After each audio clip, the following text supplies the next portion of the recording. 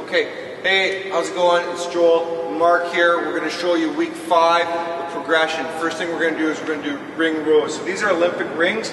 Not everybody has these, but we're going to show you what the exercise is, and then we're going to show you how you can adapt that. So Mark here is going to move into the position of a ring row. He gets down, and as you can see, nice flat back here, heels together. He's going to row up, and then row back down.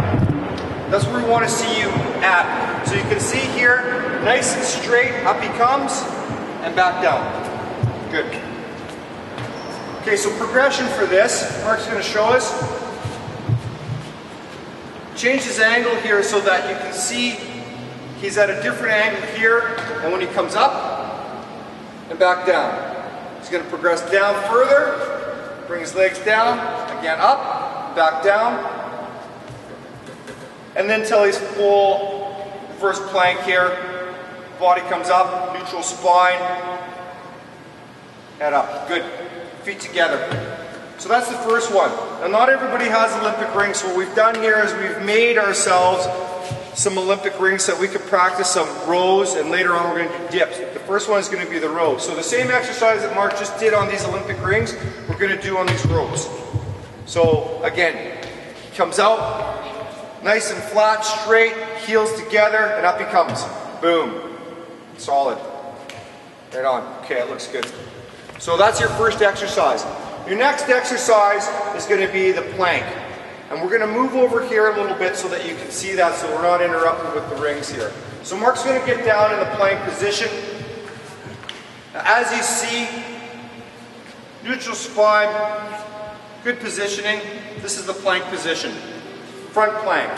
From the side plank, he'll bring his left arm up. Again, you'll notice that his hips are up, feet together, straight through. Okay, and down to front plank. Now he's going to go the other way, so the other arm's going to come up, and all that's changed here is just a different direction. Again, heels together, nice and flat through here, and he's keeping his hips up. Okay, good, right on. Awesome. Okay, so we're going to go through the ball slam here. As you can see, Mark's got a good stance here. He's solid here, shoulder width apart. He's ready to come down to do the ball slam. So he brings the arms up and down. He catches. He drops his hips and down. He's on his heels, neutral spine. So that's where you want to be. Solid. How you're going to program this is you're going to do 3 sets, and each set you're going to do 10 repetitions. So you'll start off, ring dips, then you go to plank, then ball slam. And that's your exercise for week 5. So, run portion. Right, so our run portion for week 5 is going to be up to 30 minutes. We're progressing up to 30 minutes. It's now 5 minutes of running, 1 minute of walking. So you need to start pacing yourself so you can continue on that distance. Now 30 minutes is going to sneak up quick on you. So good luck. We'll see you later. Okay, so this is how we're going to make the rings for you if you don't have Olympic rings that we have here. So this is just what's called a sash cord.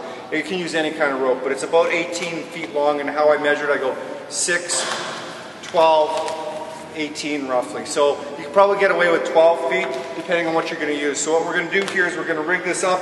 We bring it over an object that's sturdy. Just pull it in like this. So it's solid. You can check it out. It's solid. So from here, Mark's going to grab a side. All we're going to do is we're going to drop it up. So this is about the length that we want to be at. Anywhere in here you can make yourself a knot. Just inside, through the hole. Try to dress it off so they're similar in length. So all we've done is we made a little knot here. We got some rings here. Okay, so that's how you make that.